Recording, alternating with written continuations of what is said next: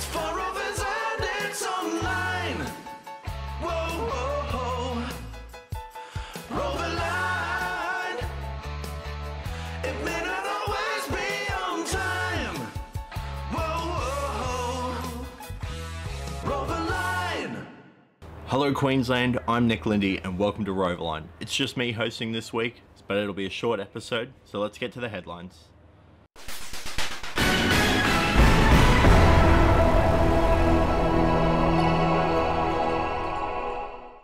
The Queensland Rovers annual report presentation has been postponed. A new date will be posted once it's confirmed. Tickets for St George's Ball are now on sale. More information in the upcoming events segment. And Queensland Rovers will issue a National Centenary badge to every rover in the state. Your crew leader will be asked to provide information for your crew and the badges will be sent to them.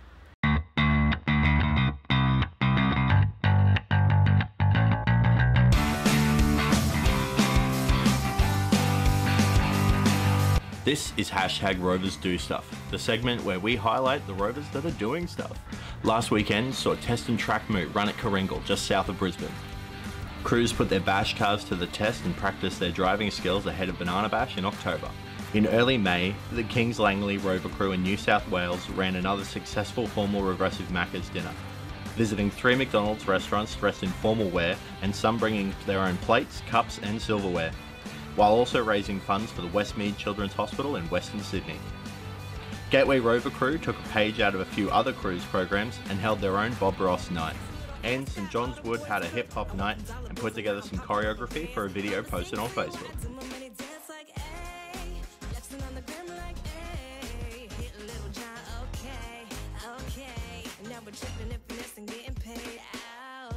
To get your crew's events and activities shown on this segment, don't forget to add #QLD Rovers and #Rovers Do Stuff to your Facebook and Instagram posts. Tickets for Queensland Rovers Night of Nights St George's Ball are now on sale. The ball celebrating 100 years of Rovers will be held on the 25th of August at the Brisbane Convention Centre. The theme is a splash of red, and the event is open to anyone and everyone. If you buy your tickets before June QBRC meeting on the 17th of June, you will be in the running to have your ticket refunded. That's right, a free ticket to St George's Ball 2018.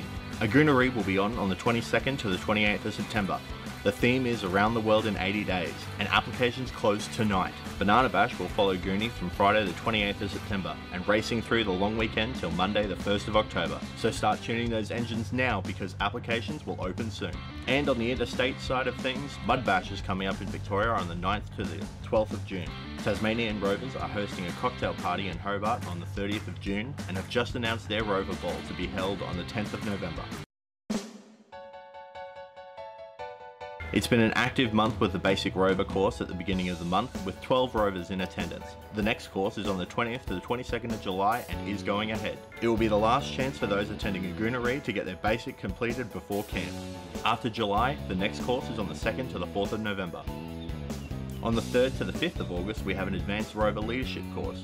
If you're looking at being a region rep, running a major rover camp, or being on QBRE in the next couple of years, this is a great opportunity to do training that explains more on that. Applications close on the 13th of July. And that's it for Roverline for May 2018. You can find Queensland Rovers on Facebook, Instagram and Twitter, all at QLD Rovers. And don't forget to check out the Queensland Rovers YouTube channel and Facebook page for all the videos that are being uploaded. Once again, I'm Nick Lindy from Roverline, and remember to always be prepared. It's for Rovers.